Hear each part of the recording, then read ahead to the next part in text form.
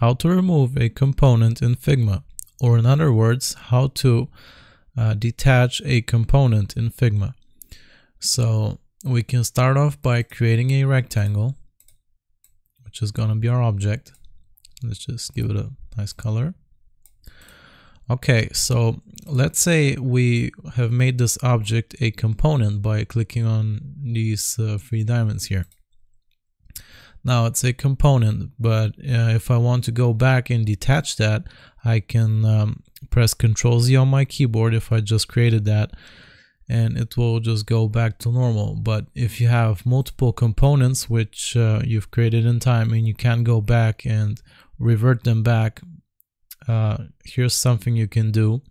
We can go up here to the Resources tab, this one, and here you can go to Plugins, and when you type in Detach, you want to go for this plugin called Detach Component, and once you click on that, it will detach the component and convert it back to a regular object. And that's how you remove components in Figma. I hope this was useful. Remember to like and sub, and I'll see you next time.